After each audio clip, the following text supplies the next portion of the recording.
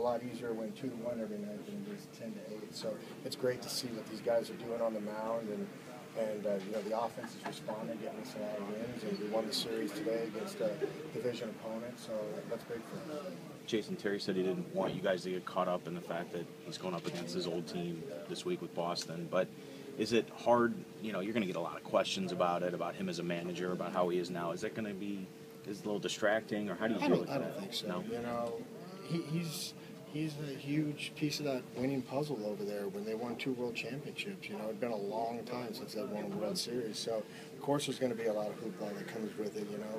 He was the guy that got him over the hump. He was at the helm. So, it's going to be some exciting games. And they got a new skipper over there, too. So that's going to be exciting. So it should be make for a great series. Jason, he was asked